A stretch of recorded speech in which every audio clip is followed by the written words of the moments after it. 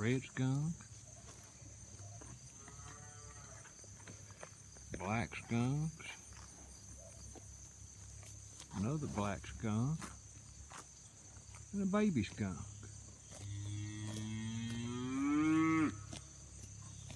That's right, friends, Harry's back once again, alive and in color, working on building up a whole herd of skunk cows.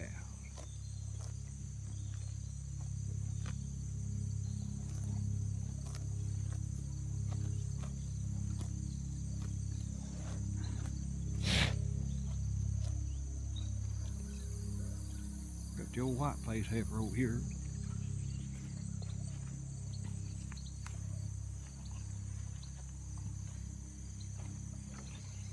New baby born the other day. Got that white face, white on its ears there, down its leg, its belly, stripe on its back. That's mama skunk.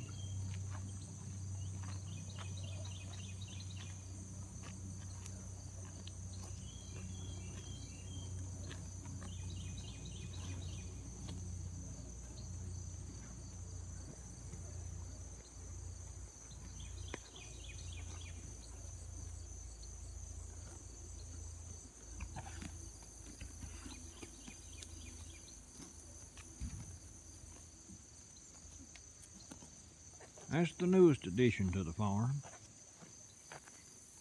The calves really grew.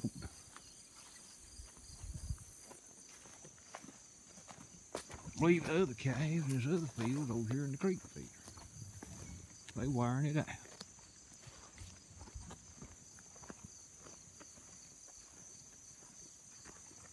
You want to see them up there now?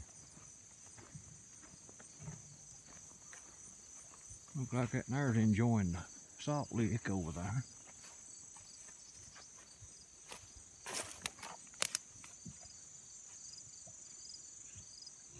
Yeah. Calves found their feed in the creek feeder. The rest of them found the salt over there. Salt tub.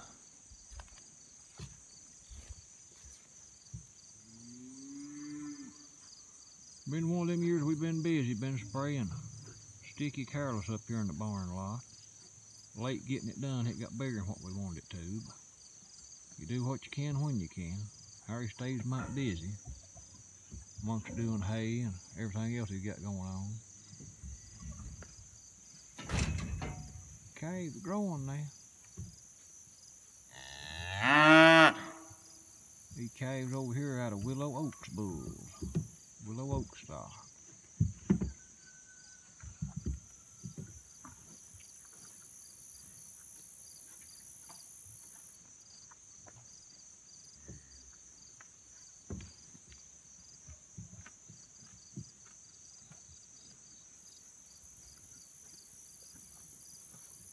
It don't take them long to learn to raise that flap up on the salt feeder, figure out where it salt's at. We keep salt and mineral out for them, fly treating. Got that garlic in it. Supposed to help keep the flies down.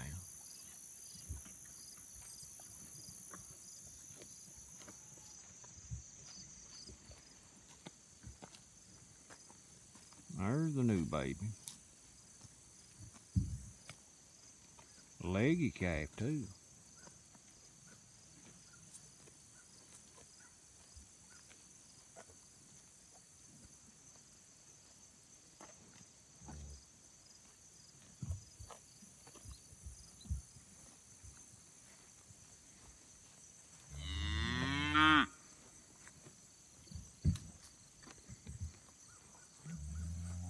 Nothing like walking through the pasture field looking at the herd of cattle down the evening.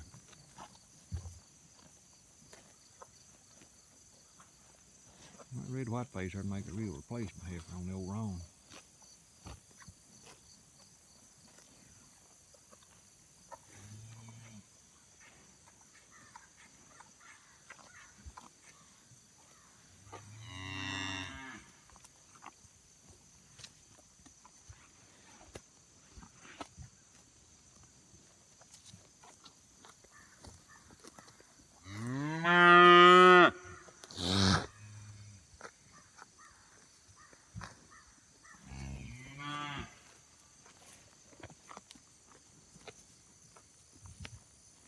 Mama skunk there is out of a brown Swiss cow, milk cow, and a registered Black Angus bull.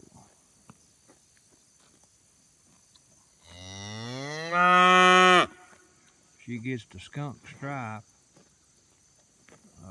from the little bitty shorthorn that the brown Swiss. She was crossed with a brown Swiss and shorthorn. She looked like a purebred brown Swiss, but they just enough shorthorn in her. Made her throw calves like that with a skunk stripe on them. When you go to crossing different breeds of cattle like that, it's interesting to see what kind of colors you come out with.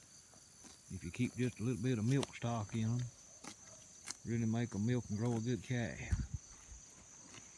They got enough beef breed in them with the cross to have good meat. Get that marbling fat. That's where the old Angus and Whiteface come in for the beef side of things. To have a good steak, you want a little bit of marbling fat in there, in the right place. A little bit of marbling fat in there in the right places. Give it that good flavor. There's a lot more to genetics and raising cattle than what most folks think about. You just go sit down and eat a hamburger, steak, what have you, and never give it a second thought. There's a lot of breeding and genetics and all kinds of stuff goes in the background of cattle to really grow a nice animal.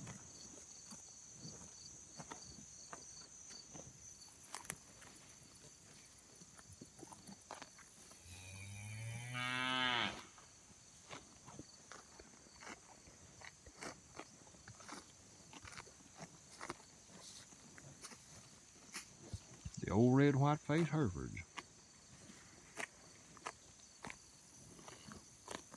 Friends, y'all have a good evening. Come back and see us.